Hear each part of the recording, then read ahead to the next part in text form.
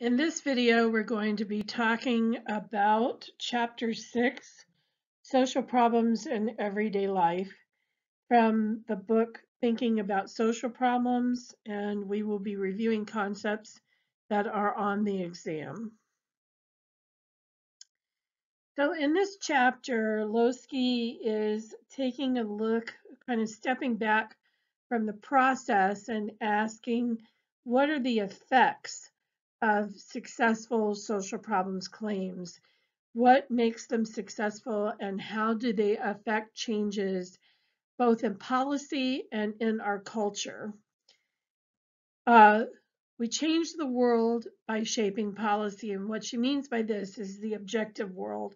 So if a social problems claim gets to the point where it actually makes changes in policy, those changes in policy change the conditions in the world that we observe.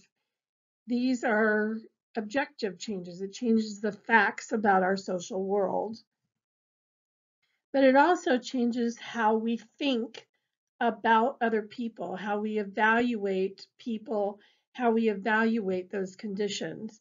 So there is this objective change, meaning something is now different in our world, and there is the subjective change, meaning people have changed their minds and their hearts and their values around evaluating people and conditions. So she talks about how social problems claims construct the images of how we think about people and how those things affect real people in real life. So one of the things that happens is we start to change how we think about types of people. A good example of this is before the disability rights movement and before the changes in laws such as the ADA, most people who were disabled were thought of as defective. There was a term when I was a kid called shut-ins, SHUT-INS, and this was referring to older people or disabled people who could not get out and be a part of society. Since access has and accommodation has changed, those are real facts. There was a law, it changed. It was called the Americans with Disabilities Act. That law was implemented in such a way that sidewalks changed, doors changed, ramps were added. All of these real objective changes happened, but also what happened is we changed the way we thought about persons who live with disabilities. These are now images of these people is a very different image than it was like 50 or 60 years ago. In fact, the term shut-in is never used anymore because people who have disabilities are able to get out and get around and be a part of society. They are not considered only worthy of staying home and being cared for. We also change the way we think about what is and is not a problem. Perfect example of this is marijuana. So 33 states now have laws that have legalized to some extent or decriminalized to some extent possession and use of marijuana. It hasn't been that so long ago that marijuana was considered, a really big problem that needed to be solved, that needed to address. There is this term called the gateway drug. And the image that we had is that if you took marijuana, you couldn't help but go on to take all of these other more horrible things. And now people don't think that way. They see it as non-addictive. They see it as an alternative medication to opioids and other kinds of drugs that do create bad addictions. They see it as a personal choice on the part of people, and not a public nuisance. We also, because of social problems claims, begin to rethink what needs are, what people actually do need and what they don't need. A really good example of this um, is related to marijuana, but the idea of drug addiction itself.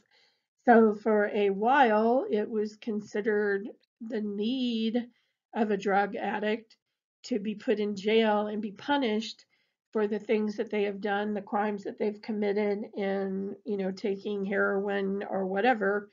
Now, a lot of people are beginning to see that as a need for rehab, a need for counseling, a need for, going to Narcon or to Alcoholics Anonymous or something like that. So we have shifted in our focus from the criminality of it, which needs to be discouraged, to the medicalization of it, which needs to be treated. And also it changes how we think about law, how we think about physical environments, how we think about services. So with the passage of the ADA, there, there were a lot of changes to physical environments. There were laws that were passed that had to be passed on the local level in order to get federal funding. And when those laws were passed on the local level, it changed the physical environment. It also created a whole class of attorneys that are well versed in disability law, who represent both businesses and persons with disabilities in order to work out the negotiation of accommodations. So here you have social issues that have been, that solutions have been argued for, that policies have changed, that the way we, and then that in turn has changed the way we think about specific things, specific people, specific problems, specific needs, laws, environments, services, and so forth. And what Loseke is talking about is that this is a change in cultural climate, that this actually goes further than simply being an objective change that we can measure. It's also a change in how we socialize our children, what kind of symbology we use in talking to each other. It evokes, a difference in the way that we see our world. It changes some cultural themes. Um, when we talk about battered women now, we don't have just the theme of a family anymore. We have a theme of a functional family versus a dysfunctional family. So we have new terminology that we use. That word dysfunctional family is a term that nobody really talked about before the 1980s. It also creates new emphases on different cultures. So, now that we have, for instance, legalized same-sex marriage, then the emphasis on family is no longer an emphasis on man, woman, child, but we have an understanding of family life as being a much broader category with an emphasis on people who want to live together and want to create a loving home rather than just that nuclear family idea that we have in our head. It also, in a change in cultural climate, will change the way we evaluate conditions and people. Because this is a change of values, and that just means a change of what's important and what is not important to us, we begin to have a different understanding of what is acceptable. We go back to the marijuana example on this. People can talk freely about their marijuana use in a way that they couldn't do before. It changes what is at least tolerable. So while a lot of people are not comfortable with same-sex relationships since the same-sex marriage has become the law of the land. You hear people evaluate that as they have a right to that, that's their thing, and it may not be acceptable to a highly religious person, but it is tolerable because it is part of freedom in their minds. It also can change what is unacceptable. Go back to Mothers Against Drunk Driving, driving while drunk, uh, driving after having a drink has changed quite a bit. It's even changed during the time that Mothers Against Drunk Driving has been addressing this social issue. In the 1980s, it was the motto was not don't drink and drive, it was don't drive drunk.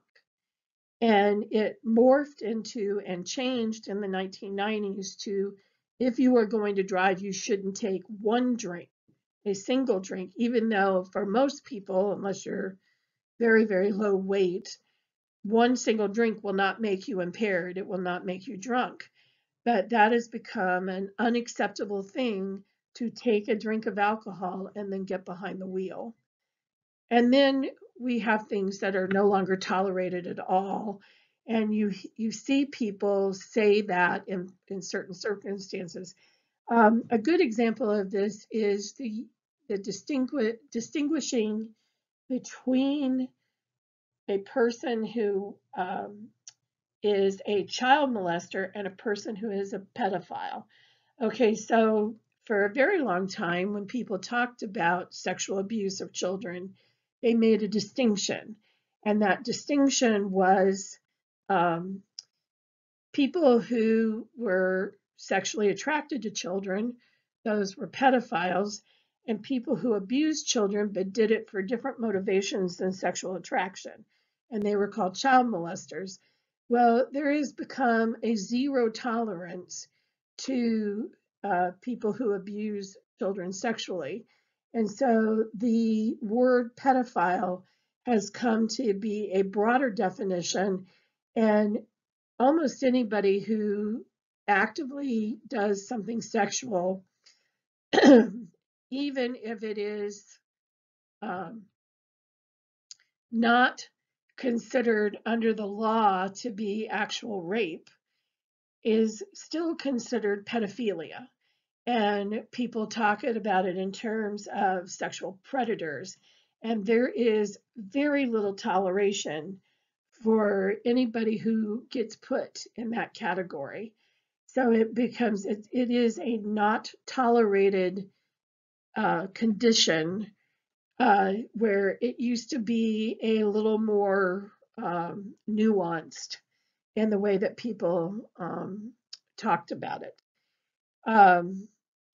Drunk driving is also in that, people who say, I took one drink and I'm going to drive, among some people, that is just not tolerated anymore. You should not consume alcohol in any amount and get behind a wheel. So these are social evaluations of conditions and people that have changed considerably as social problem claims have been made and have been accepted, and solutions have become public policy. And this, of course, has changed our real life, everyday life experiences. Now, Loseke turns to the topic of complexity. Now, we've talked about how formula stories have a tendency to make talking about social problems much more simplistic than real life. So in this chapter, in talking about real life, she begins to address the idea of how social change is more complex. It's not like you have a problem and you fix the problem and now everybody's happy and we've successfully changed the world. It is a lot more complex than that and a lot more ongoing and not so neat. So both objective and subjective changes occur, And, as we've been discussing, and those objective changes might be measurable and might be factual, but the subjective changes that interpret those objective changes make things a little bit more complex. And often, because not everybody's point of view is the same, it creates counter claims, things that people are reacting to this, and now they're making changes that are different from the changes that have been made. And this is why political controversy continues. So you may have, for instance, see, a good example of this would be Obamacare. Okay, so the Affordable Care Act, which essentially changed how insurance works in our society, was passed in 2009. And it was an effort to bring insurance coverage to more people. And the hope was that that would make healthcare more fair to people, and it would also create better health for people. To a certain extent, it has done that. There are a lot more people who have access to higher quality care than before this was passed. And there are some objective studies that demonstrate this. But people have different interpretations of this, and you have people who make counterclaims all the time, who want to take back some or all of this, who have worked very hard over the last 11 years to make something different, or to repeal that, or so forth. So, it didn't really change everybody's subjective view. Like, the facts are there. You can see more people have access. There are a number of studies that have demonstrated many benefits to that change in law, but it's not perfect benefits. There are people who are now required to buy insurance that weren't required to buy it before, and they see that as putting a burden on them. There are people who feel like it's not gone far enough, and therefore see it as too small of a change. So it still remains a controversy. It's still an ongoing discussion, even though some objective changes have been made. Political power can often overcome general support of something. And boy, are we seeing this nowadays. Probably the best example of this is that in most research that has been done on public opinion around pro-choice and people being able to choose, women being able to choose whether or not they will terminate a pregnancy, something, like really like 70 to 80% agree with that in our country.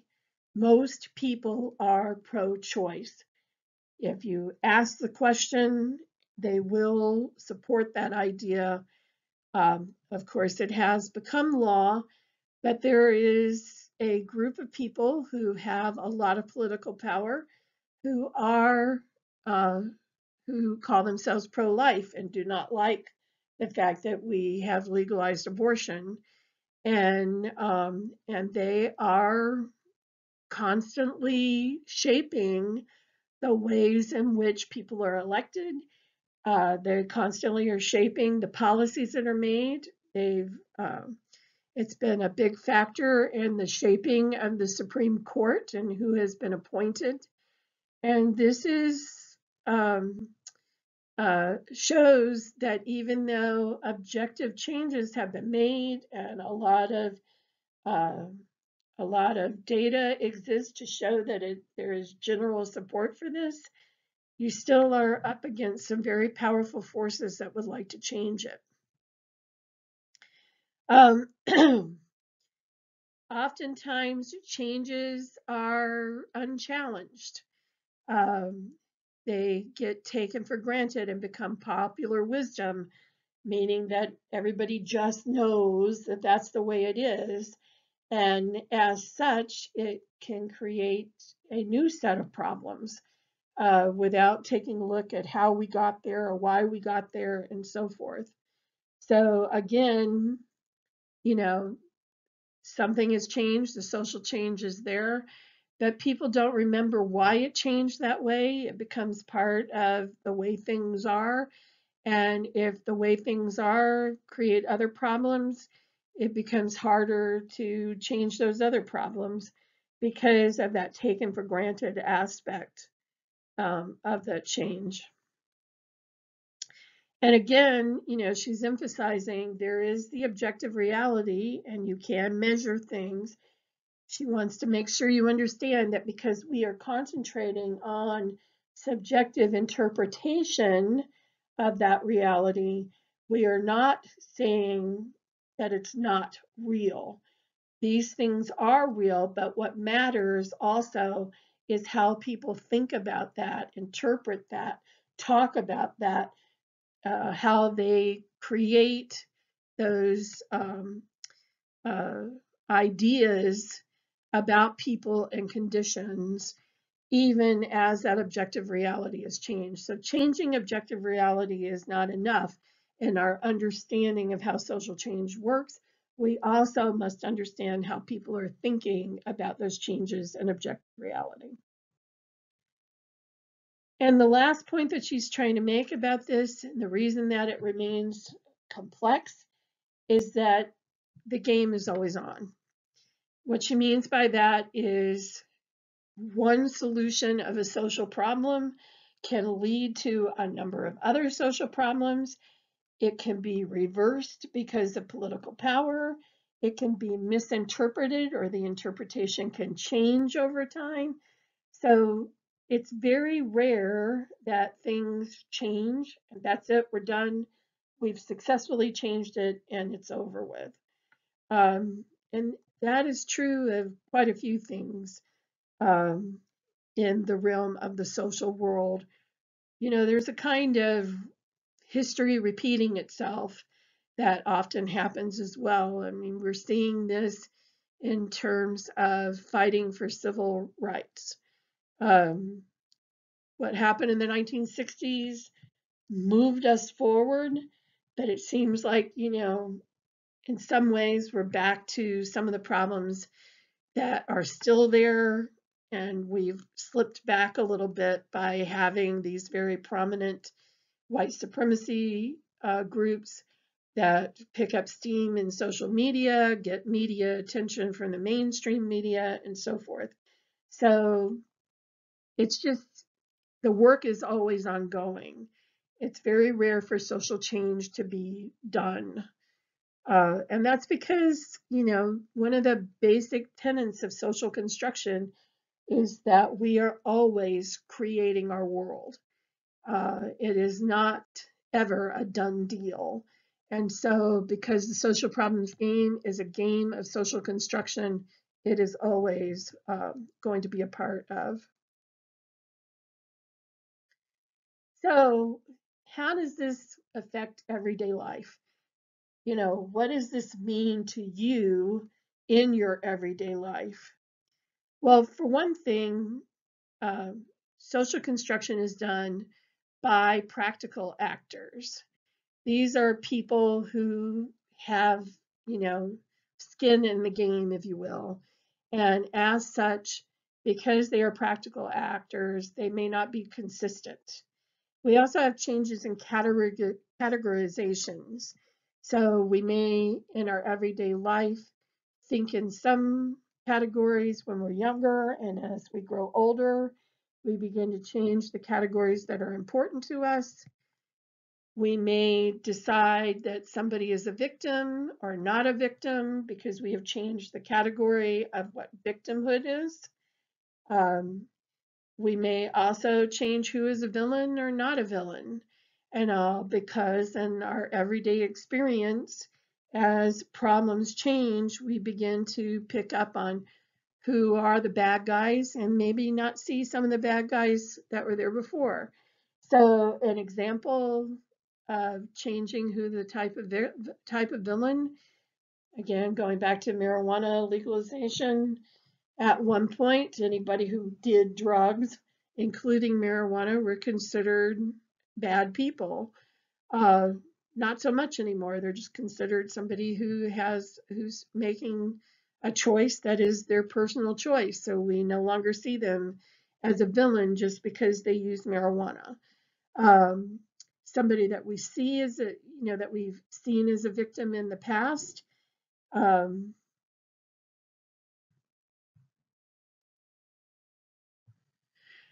might be a young man who just, um, got a little drunk, had a bad night, ended up having sex with somebody that may or may not be that willing.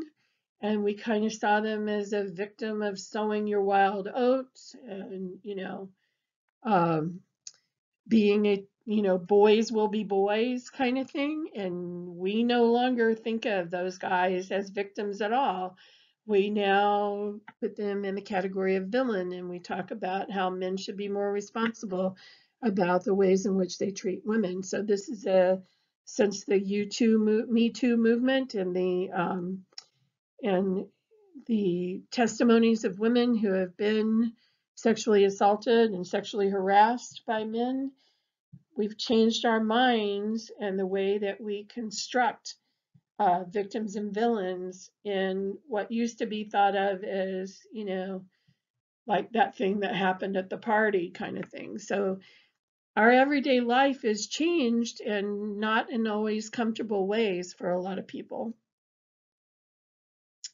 There is always going to be competition when you make social change.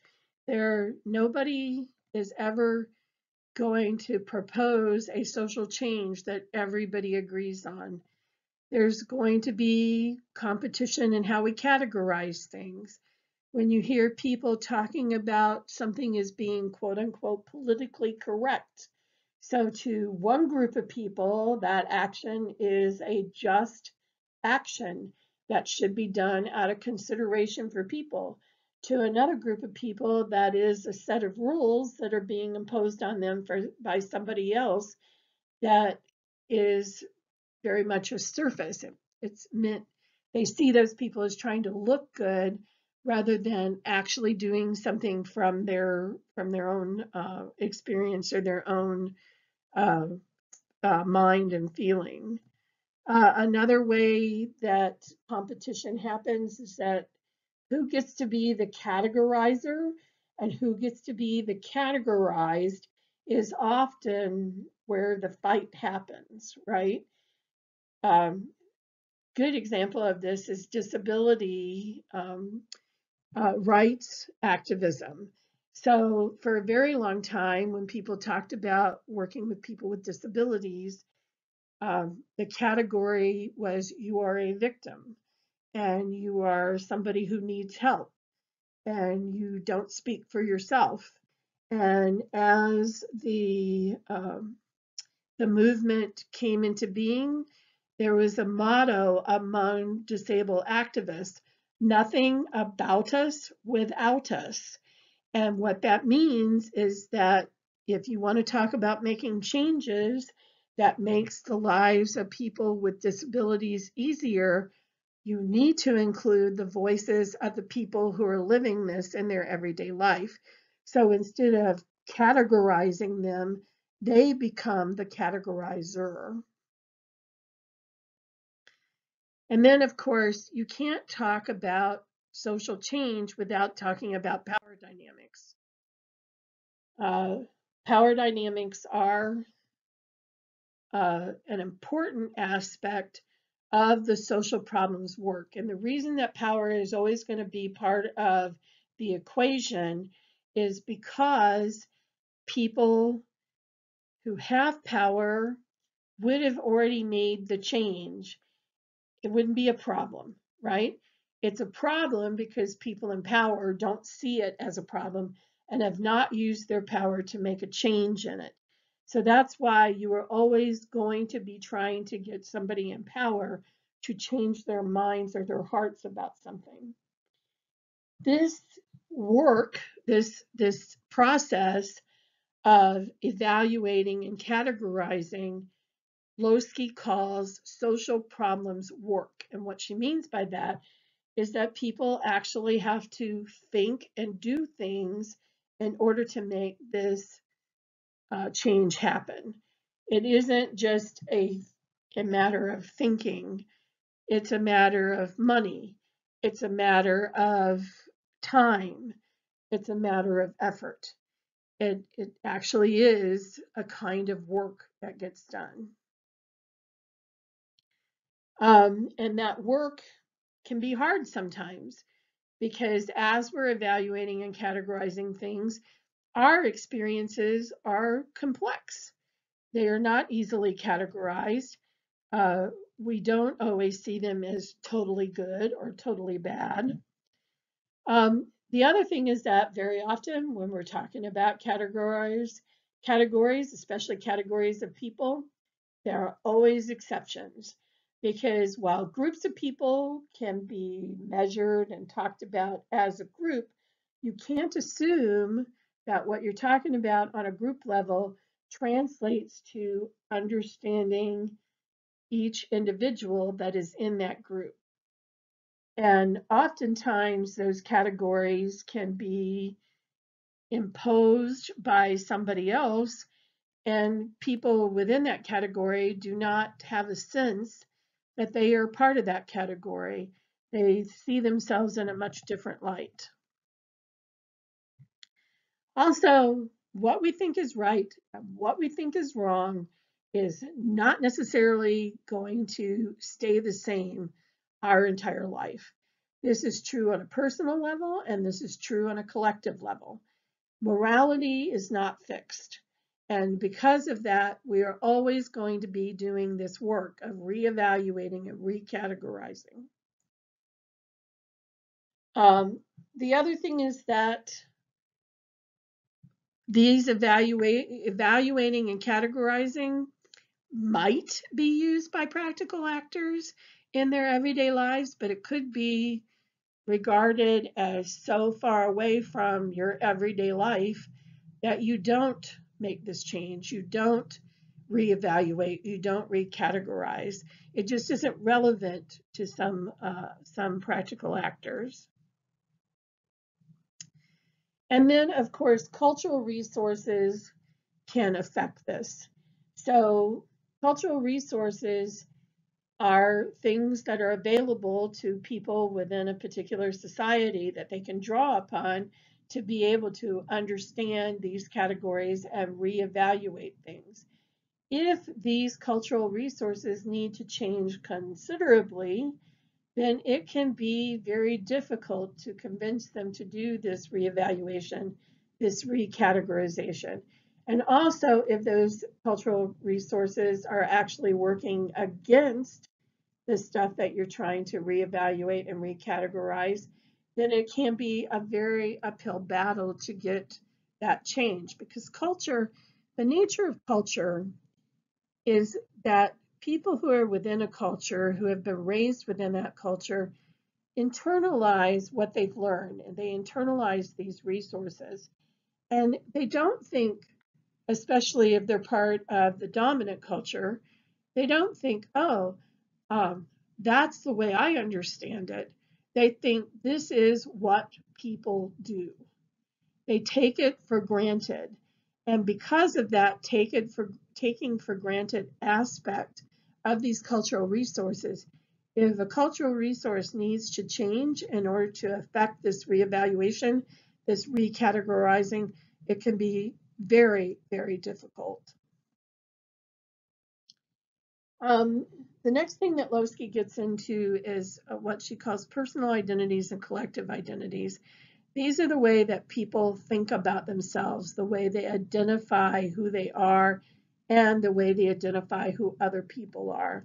So personal identity is asking the question on a very individual level, who am I? Now, we use a lot of cultural resources, a lot of categories, a lot of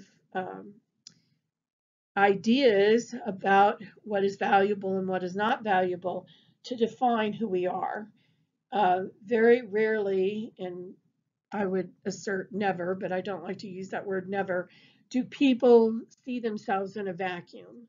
They always are going to consider at least what my family thinks, what other people think about me, what society thinks about me, and so forth. But we also, on a personal level, when we interact with somebody else, are asking ourselves, who are you as well? So there is this understanding of who we are and who the other person is, and we draw upon these new categories, these social changes, to change our understanding and answer these questions differently. But there's also a collective aspect to this because, we're talking sociology and we're talking social forces here and social problems. And so that collective change in identity changes the way we categorize people. It changes the way we evaluate what is good and what is bad within our society. It changes our practical experiences as a collective. So these affect our everyday life. If we are given new types of categories of people, if we are given new resources to evaluate our social worlds, this may not change every individual in the collective, but it does give context to your personal identity. And she deals in the latter part of the chapter with this problem of constructing a victim. So there, we've said a number of times, formula stories are stories that simplify things. And one of the problems with simplifying the definition of a victim is that most victims are not that good, right? Not that perfect. But the pros are that, if you call somebody a victim, then you're saying they're a good person. You're saying they're not to blame. You've released them from responsibilities.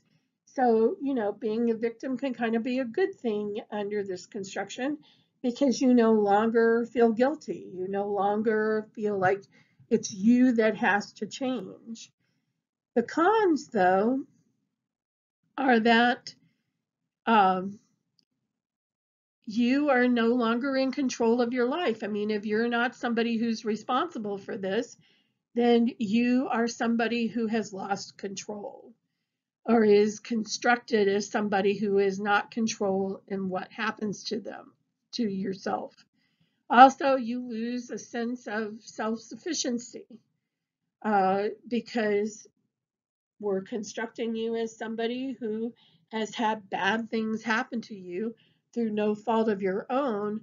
We are also saying that there are things that you can't take care of yourself. And oftentimes, a lot of people who are put in the victim role feel like they are a failure, that they've done something wrong.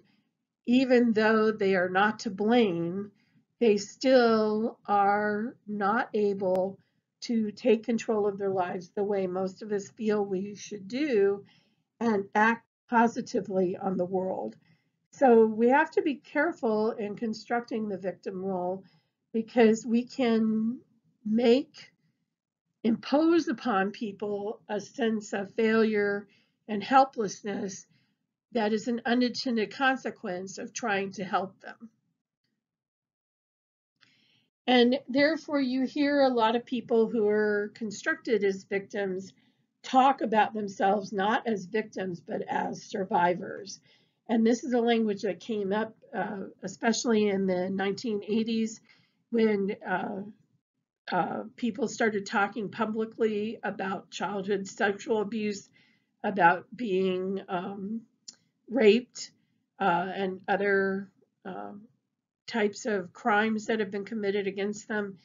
And they rejected this label victim and started arguing that they were survivors, that they were somebody who had been through this and had faced a lot of issues through no fault of their own, but they were taking control of their lives now, and they were moving forward by dealing with the impacts that this victimhood had had on them. And they prefer to think of themselves and construct their personal identity, but also asking other people to construct the collective identity as somebody who has survived, not somebody that was a victim.